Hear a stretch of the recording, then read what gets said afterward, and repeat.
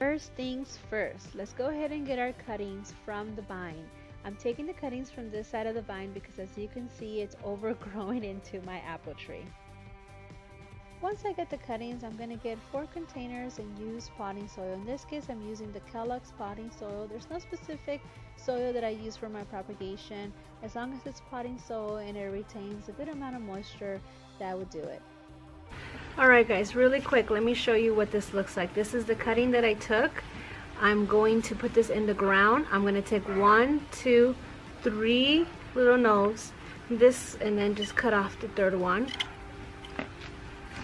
And then these are going to have to go. This is going to have to be trimmed down. And I'm going to leave a little bit of this green and put it in the ground, in the soil.